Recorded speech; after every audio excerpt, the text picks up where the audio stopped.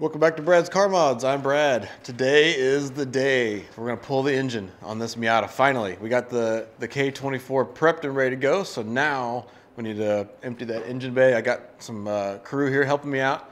I got my brother-in-law Carl, my nephew Owen, and of course Sam's underneath the car. And we're gonna go and take everything off the engine that's attached to the car and pull the engine and transmission at the same time. So we'll go underneath, pull the exhaust, pull the drive shaft, disconnect the drivetrain from the rest of the car. And then the goal is to keep the wheels and suspension and brakes and stuff intact. And it's because I'm replacing the subframe with a new one. It's in that box over there. That way we can try to keep it all in one piece. And then I got a new already depowered steering rack we're gonna put back in. Eventually the goal is to swap everything over to that new subframe and put everything back in. That may not be today. The goal today is to just pull the engine and transmission and get that out. And that way we can clean up the engine bay and then prep to convert the transmission over to mount to the Honda motor. So take the hood off and start taking stuff off. All right, step one underneath the car, we're gonna remove the exhaust. So we'll start with the muffler and start taking the exhaust pieces off piece by piece. I have to remove the muffler and then the exhaust pieces and then the O2 sensor up in the middle and just take all the exhaust off. And then afterwards, there's a metal frame right here that a Miata has called a PPF, power plant frame, I think. Basically, it's because it's a unibody roadster. That's to help stiffen the body all the way down the line of the car. So we're going to take that out too, just to keep it out of the way, so we can, because it's attached to the back of the transmission and the diff. And so we need to disconnect those two because we got to pull the transmission.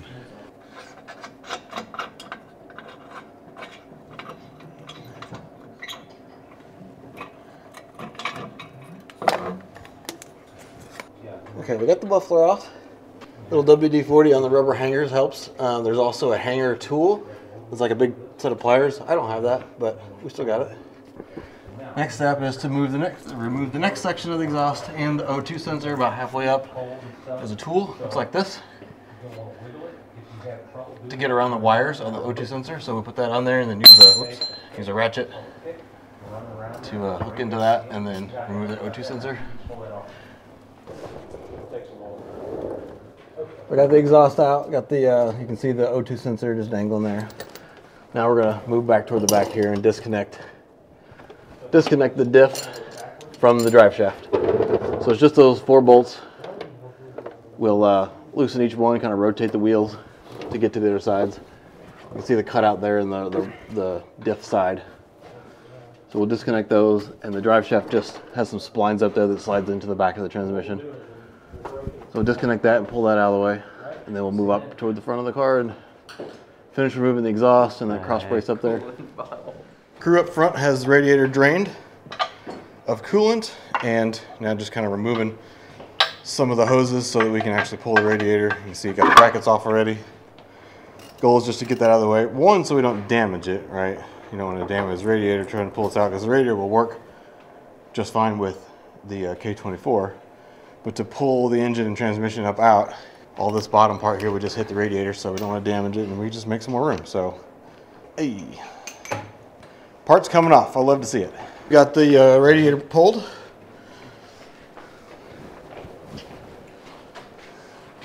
Look at all that room. And of course there's a secondary radiator here for the air conditioning condenser. You can see that down here somewhere. Oh, that's a giant butterfly or bug of some kind. Yeah, that guy. Ew. I put a bunch of coolant in the sweet tea bottle. You had to put it. Oh yeah, don't drink. I wrote coolant down it. That's not pee or sweet tea, that's coolant. Wow. Things are coming off. Progress being made. Drained the power steering pump and pulled the pump. We're gonna pull the hood real quick just to make sure that's out of the way.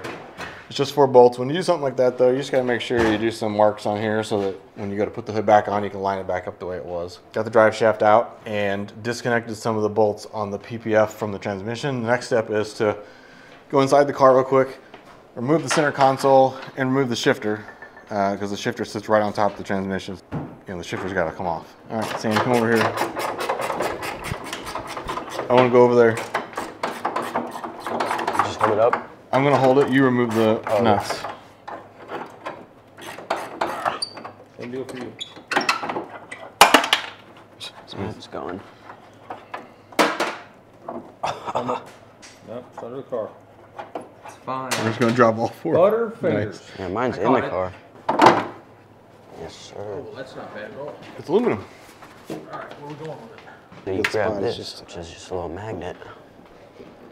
Get down in there. That actually feels really good. Give it a little twist. There we go. Hopefully get that bolt back. All right, before we get too serious. Just try not to bump this hood, okay, guys? Oh, I had The it. next step It's right is, there. Let's disconnect the battery. Yeah, I agree. Got it. Surgery. The interior bits of these cars is super easy to take out. So the center console is literally just 2 screws. And then there's screws on the side right here. On either side, you unscrew those. And then we take the, it just pops off, and this whole center console will slide up. There's some wiring for the You don't have to take it all the way out. You just need to windows there. And then you'll see the whole thing just slides right up with ease. So we have to go up on the front first, and then it'll kind of go out that way. Okay. But there's wires underneath here, so we gotta pull it up and disconnect. Pull it up a little farther. I'm trying to move it towards you. Oh, there you go. We got the center console out. A little bit of a pain, but just to fight with the wire underneath for the window switches. This just slides up and over. All right, and then this is the IRP shifter, so this obviously is not the factory Miata shifter. I did a whole video on this, 2 videos actually, showing the installation and kind of a review of it. But it's just, this one's simple, just 4 screws holding this plate on, and we take those off, and then these 3 screws here actually hold the shifter to the top of the shift turret, so that's what's got to come out. Oh, I got stuck. Oh, stop losing stuff. Oh my gosh. It'll be fine. Ugh, there's one of your bands down there. All right, we got the shifter out. So you can see the top of the turret here. So this is the top of the transmission. You can see I'm kind of moving it because it's all loose down there. Pull this rubber shielding off of here. All right. So now the transmission is no longer connected on the inside. So we're done up here. Actually, what we're going to do is, so we don't make a mess, we'll take a turkey baster and siphon that oil out into some other container so that when we pull it out, it doesn't spill everywhere. And then we're also going to go underneath and drain the transmission fluid itself. a little one. Back underneath the car. They've been using the push on it. Okay.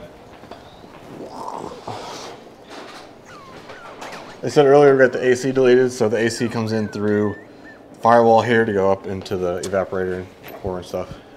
That's all disconnected. Power steering's done. Power steering's done. All this has been this wiring harness has been disconnected. None of that's going to be used. Obviously, that's a wiring harness for a Mazda BP4, and we're putting in a Honda, so none of that will be used. We're just trying to get stuff out of the way.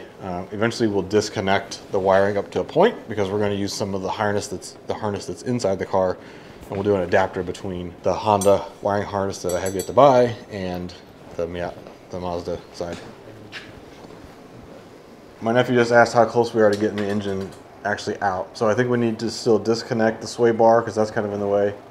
We still have some heater hoses going in from the back of the motor through the firewall there. And then clutch still needs to be disconnected. And I think a wire or two down there. Alternator, Carl said an alternator. He's about done with all the wiring and hoses up top. There's a vacuum line still apparently. Sam and I are going to crawl back underneath the car.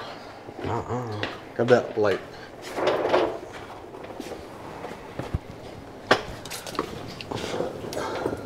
How far are we going? Way up farther this time. Oh yeah, there's the other two sensors dangling. You can just leave this one. What is that? I don't know. I don't know either. Alright, let's turn this light on. There we go. Alright. So So we're gonna leave that bolt in for now because it's keeping the weight of the transmission until we're ready. So that crossbar, Sam, that metal that needs to go out. Yep. And then up here is where the fork is for the clutch. So we're gonna have to disconnect that from the slave cylinder. There's a bolt on the side of the transmission that connects the slave cylinder to there.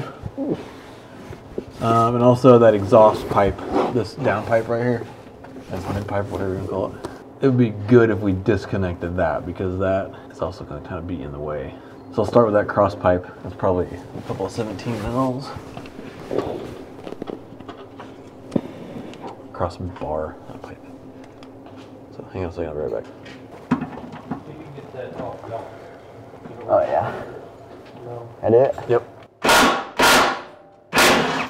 There we go.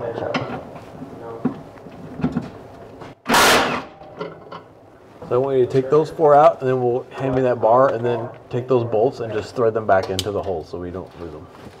Okay. You gonna catch the bar or something? Well, hold on to it with one hand while you hold on to the dac with the other hand. Give it a dac. Dac.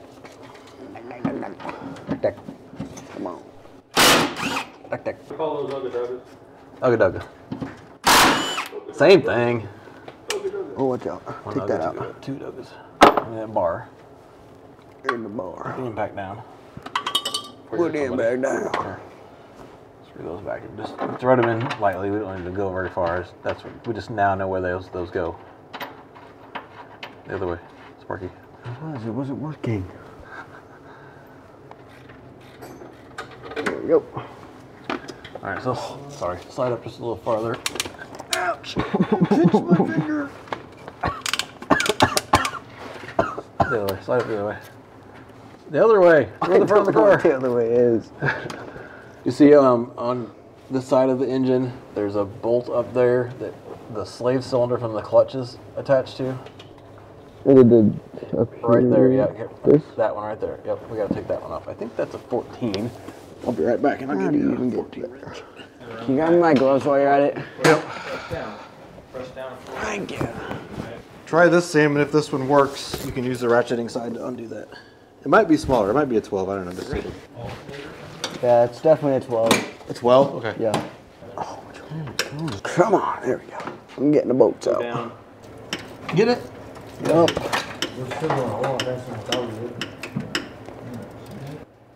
If I hook the battery back I up got and it. hit the key but remove the... That camera on my face. Got Sam down here trying to undo the last exhaust bolt before we Can't get it. pull this exhaust pipe out. And then once that's done, we should be able to undo motor mounts and see what else is holding us back. Only one way to find out.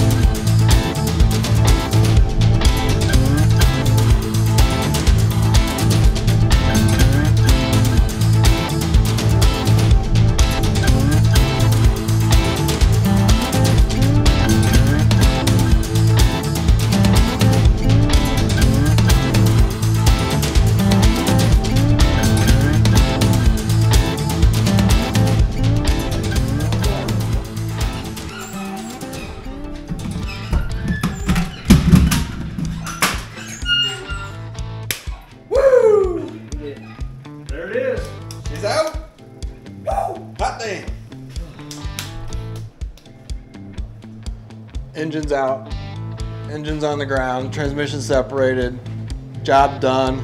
Thank you guys so much for watching Brad's Car Mods and part 3 of the K-Swap project. Thanks to my family here for coming over to help. Awesome learning experience. Everybody had fun. Love it. Thanks so much for watching. See you guys in the next one.